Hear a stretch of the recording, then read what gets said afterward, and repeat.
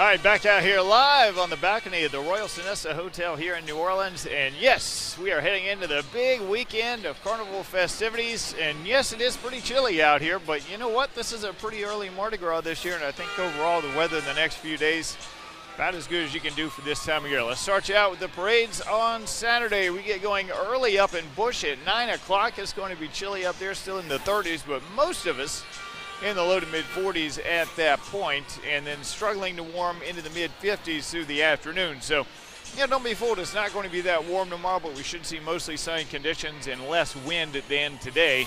So that will be nice, but not zero wind, still around 10 to 15. So I definitely grab the jackets or the fleece, whatever the case may be. Roll those parades on Sunday, and it is a much different story. Look at this, cloud cover begins to sneak in, but boy, I tell you, those temperatures really start to warm up for us here. Mid to upper 60s through the afternoon on Sunday. Absolutely gorgeous stuff.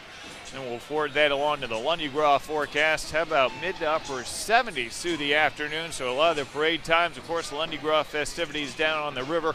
Anywhere from the low to mid 70s by that point through the evening. And then finally wrapping it up with your Mardi Gras forecast. Fat Tuesday itself up around 80 for the afternoon. So again, a big time warm up on the way over the next few days once we get past tonight. And then we're looking at some really, really nice weather here to wrap things up on Fat Tuesday. And I think we'll stay warm for a good portion of the week after that as well. But it is chilly out here right now. Look around the area. Most of us already in the 40s. And take a look at the wind coming right out of the north, anywhere from 15 to 20 at times through the day. And these are your sustained speeds, mind you. We're seeing gusts even higher than that at times. And, you know, maybe down at ground level here in the French Quarter, not too bad. But you're up on the third floor like we are on the balcony, the wind funneling through these buildings. It is chilly out here. So if you're coming down, grab a coat. Or I guess, like our photog Patrick said, some people maybe just all jacked up and don't know it's that cold. But it is pretty chilly out here, to say the least. We'll show you these overnight lows for tonight as we drop down.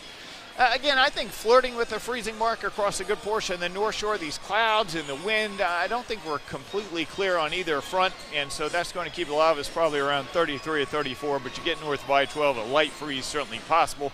Upper 30s to low 40s here on the South Shore. Here's one more look at that forecast for your Saturday, and again, you can see the wind on there, still in the teens, so less than today, but a little bit of a breeze to keep us cool. The rest of that 7-day forecast as we go through the weekend into early next week, and then beyond that into Ash Wednesday. Those temperatures right around 80 for a good portion next week. And I mentioned it yesterday, this may not be the final cool shot of the season, but I don't see one for a long time. It's going to be pretty warm, and the good news is not much rain next week either, so it gives us a chance to dry out. So we'll come back here and take a look down Bourbon Street. I got to tell you guys, of course, this time last year we were still in some minor COVID protocols where you had to show the ID or the negative test and all that to get into the bars and restaurants. Not the case now. Mardi Gras is back 100% the way it looks right now. A lot bigger crowd than there was this time last year. And you got to expect that through the weekend as well. We'll send it back to you live from the balcony of the Royal Sonesta Hotel. I'm Chief Meteorologist Hank Allen.